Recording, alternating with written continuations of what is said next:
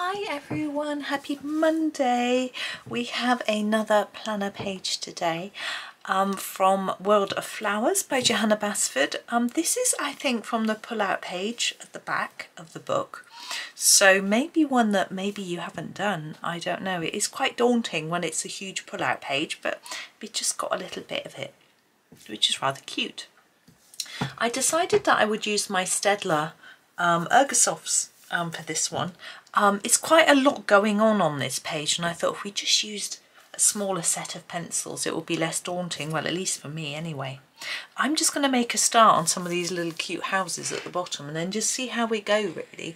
My intention is to film the whole page, but I suspect it will be a selection of videos just because I think it might be a bit too much to manage all in one go. So let's start with this house and this roof. And I'm going to grab my very light green. This is 56, which is our light olive, and I'm going to use it all over the leaves, the roof leaves. You could do them as petals if you prefer, but I always think of these as leaves, so that's how I'm going to colour them.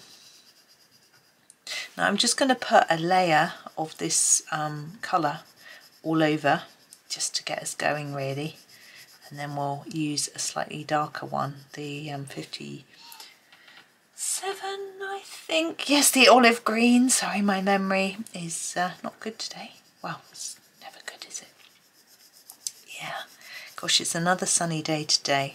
I've got my blinds shut. I don't think the sun will be all over the desk yet, but I want to keep the room cool. So I've closed the blind. The sun is coming in at the side, but it's not... I can't completely obscure it as I can. There we go. My blind, my bottles of fixative, my cans of fixative spray were getting in the way of the blind. There we go. That's better. So I hope everyone's well and having a good Monday. I'm actually thinking in the UK probably, I think the forecast is to be a little bit cooler on Monday. I'm hoping that, I think the temperature's sort of peaking today at its hottest, as far as I'm aware. I'm hoping anyway. I'm not a lover of the heat. I'm struggling to sleep with it being so hot. Now we have this little bit at the top. They could do this as petals again, or in the same colour. I'm having a think. I think this is definitely a sort of stalk. I think I'm going to do it the same. So that is our initial bit. It's quite a yellowy green, and then we're going to go, whoops, we're going to drop our pencil. We're going to use 57 to go over it in a bit more detail. So I'm thinking where these centre parts are, we'll put our darkest bit under there, and here where there's overlapping as well, and then just fade this towards the edge of the leaf. Just gently scumble it like this so that it all blends together. There we go. You can always add a second layer of the other green if you want to. I'm not sure whether it's going to need it or not, so I'm just going to pootle along with this and see how it looks at the end. So I'm putting more layers here and then just less as I go towards the edge, like that. And what I find this does is it makes the vein part stand out a little bit. If you put a really, really deep colour in here, it can make it look quite three-dimensional, like this vein is standing out. I'm not sure I want that much difference, because I'm not going to use that much detail in the rest of the picture, so I think it would be a bit odd if I do it here. I don't want to do about 10 layers on each leaf.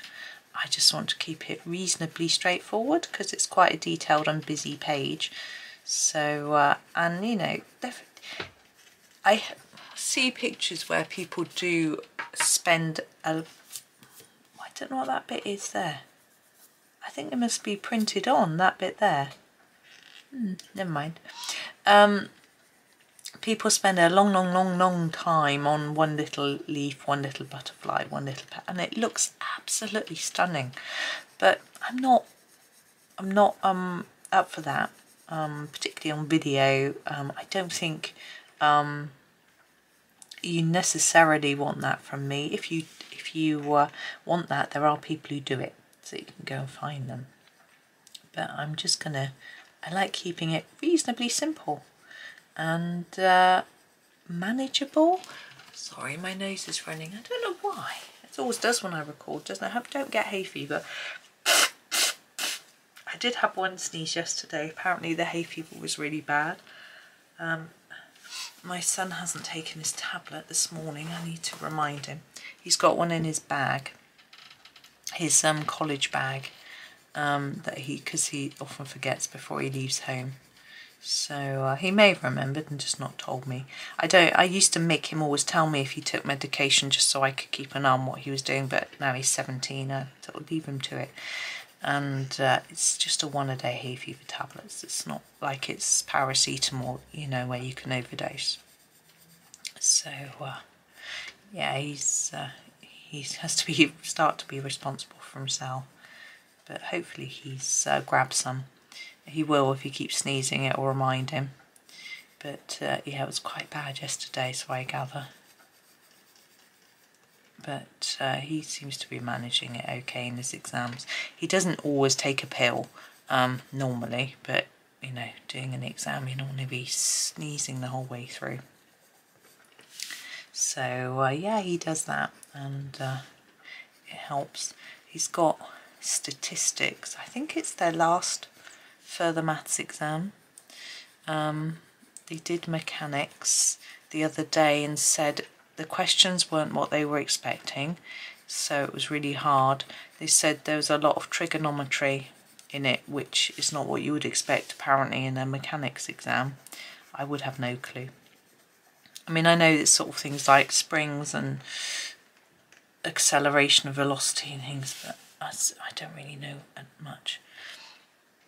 I'm quite happy with how this is coming out. I'm going to do this one too. But my one boy said he completely forgot how to do what the equations were, which you have to memorise. So, but he did quite a bit of revision yesterday for the statistics, so he might be able to make some marks up. But luckily they don't need good marks. But it's nice if they can for them, you know, because they have worked hard. I'm thinking about this this creeper, whether to do it the same colour as the roof leaves or whether to introduce a new colour. I think I might keep it the same. What I might do is limit the greens somehow, maybe do these 2 greens on the house, and then I don't think we need green on that house. And then maybe all the leaves in a different set of greens or something. I've got the darker one, the 57, which I'm going to use for these. And I'm going to give it a sharpener actually. Some of them are quite small. The sharpener's getting quite full. I need to remember to empty it.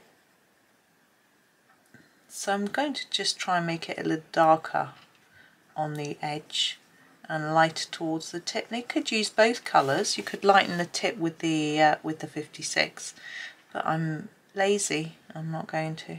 And also it will make it look a bit different to the roof. It's a good excuse, isn't it? These are cute little heart-shaped leaves, aren't they? Some of them. This one isn't quite so much heart-shaped, still cute. So yeah, the exam this afternoon. Monday, my one boy's got the day off. The other boy is doing 2 exams.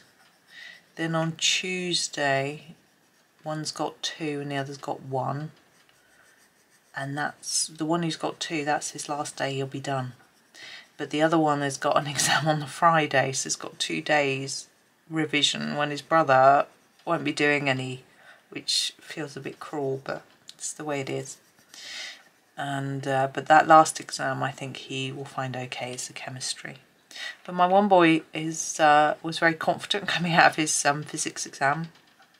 He said, oh, I think I could probably get an A star. I thought, wow, it's top grade, by the way. Wow. And he's also very confident with his geology, but he hasn't done them all yet, so we'll see. He's got to wait. But the maths is the one they're finding trickier. Although they're good at maths, I think I'm going to use the 56 for these little ones here. Let's give it a sharpen. There we go. So 56. This is a very damaged pencil. I've been sharpening it in my Staedtler Super Point Mini sharpener, and it leaves little holes and dents in the pencil.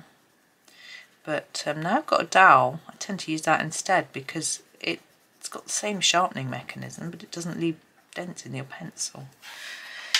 Right, there's our beginning. Now we've got our windows. Now I'm thinking I might like to do all the windows the same. We've got a few windows here as well. I'm just having a quick look. So I'm going to grab what I think is quite a nice warm yellow. It's number 1, it's just called yellow. Again, I am sharpening.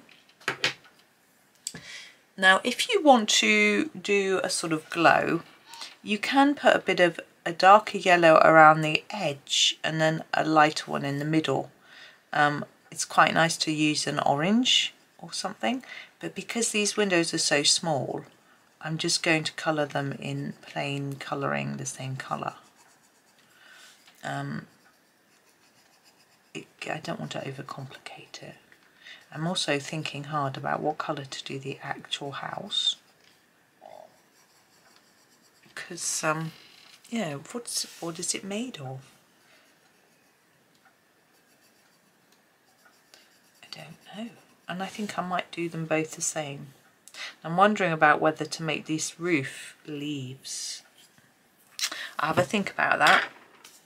I would usually do a house a sort of brick colour. We don't have that sort of colour. We've got an orange. Orange goes quite nicely with this particular green. So maybe I'll pick this orange. This is number 42. I'm just going to give it a sharpen. It's just called light orange. We'll try this one. There we go, 42. So I'm thinking it might be a little bit darker on the edges and maybe under the leaves.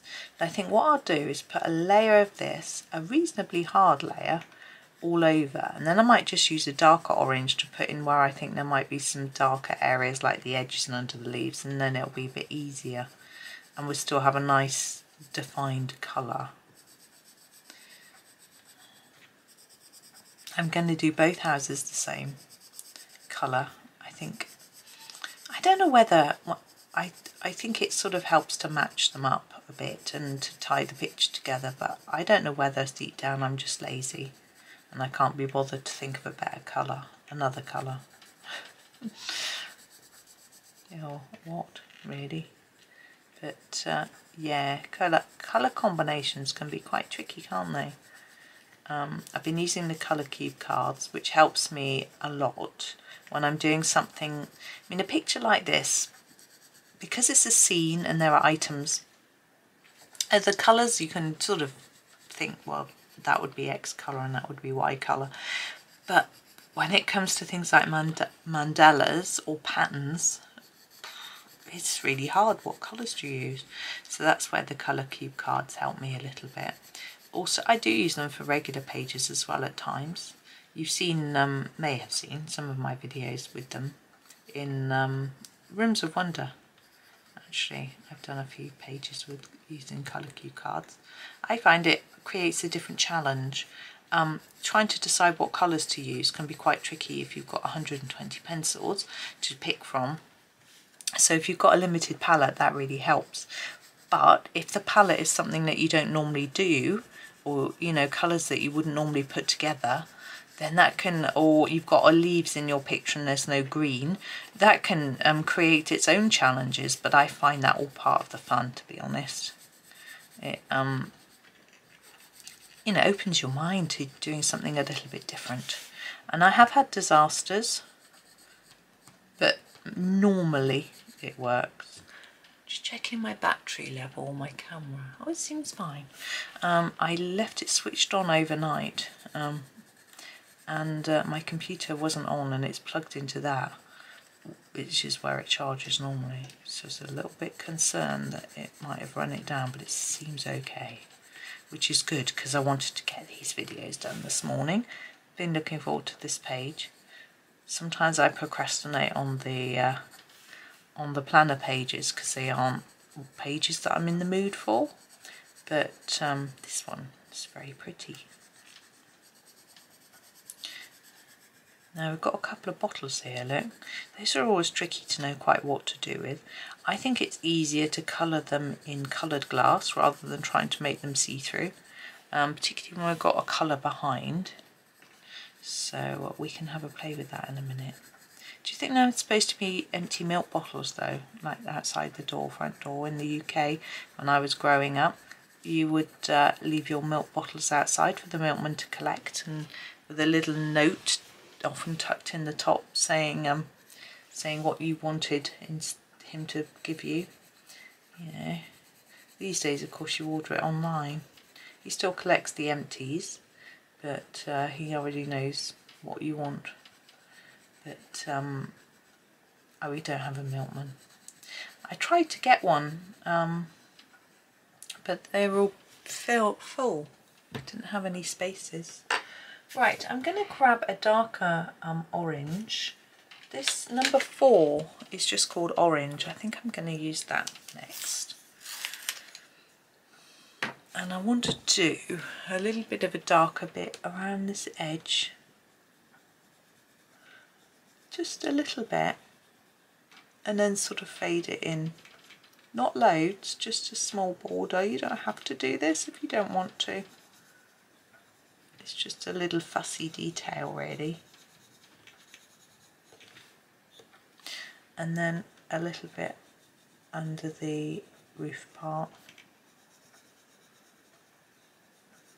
Well, roof leaves, aren't they? I'm basically putting a bit of colour here and then just fading it down a bit so it blends into the colour we've already put down.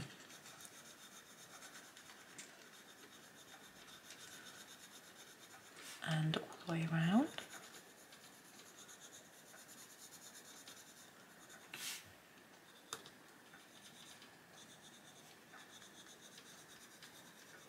Now it's a bit messy here, so I'm going to sharpen my light orange.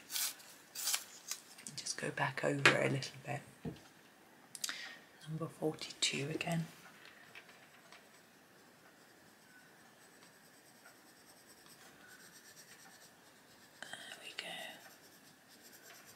So I wonder if anyone's going on holiday. Now the summer is approaching. I guess school holidays don't start for ages.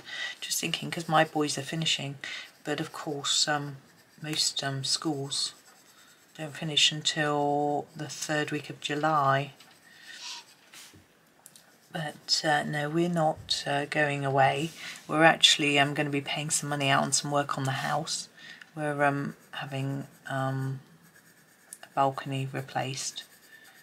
And some railings sprayed. It all costs money, which is okay. I mean, we're very lucky because we've paid off our mortgage. We've now got spare money which we can save that we would have been, you know, that we were before using to pay our mortgage payments. This little house, I'm going to go back to the darker colour, the 4. Just go under the roof a little bit like I did on this one.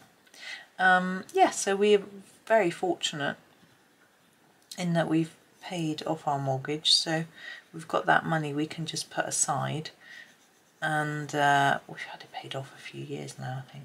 So there's that sort of spare money that we can use to start to do work on the house, back to the light orange, just to tidy it up.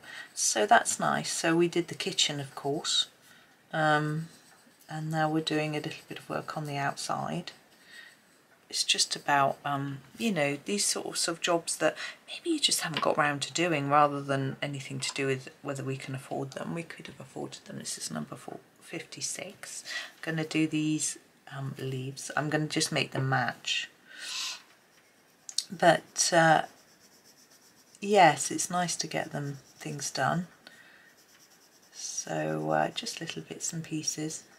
I've sort of got a whole list of things that needs doing really, but it's just getting them done methodically. This is number 57. I'm going to do the tips of these and then fade it down. Yeah, so it's just getting bits and pieces done. I've got a few bits of electrical work that need doing and all sorts of things, you know, but I can't cope with having it all being done at once. Like with the kitchen, it, you know, it took so long, it was quite stressful, so it was just nice having a little break without doing anything for a bit before we sort of thought about where to go next. There we go. There's our... Now we need to do the framework around the windows and doors. And I'm thinking maybe if I go for the 49, it's a sort of orangey brown. It's actually called fawn for the frames. That will sort of work together with the orange. Like that. And the same here.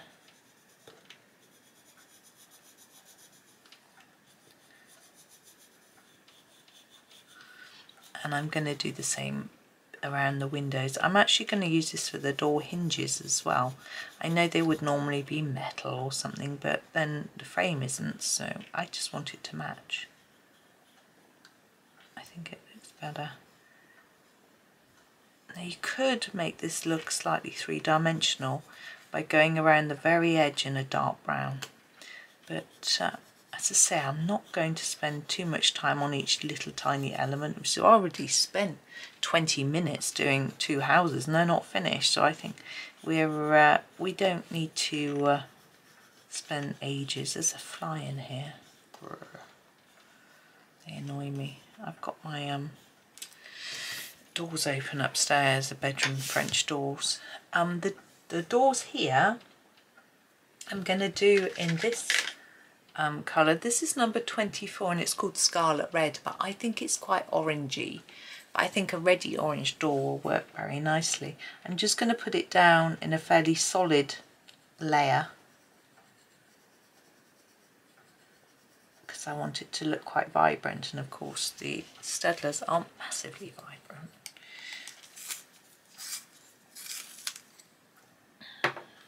This one as well. You find if you sharpen a pencil it will become more vibrant, but it can sometimes be a little more difficult to get any even layer if you have a really sharp point, so you have to just get the balance right, and it all takes practice and time. Nobody's perfect. So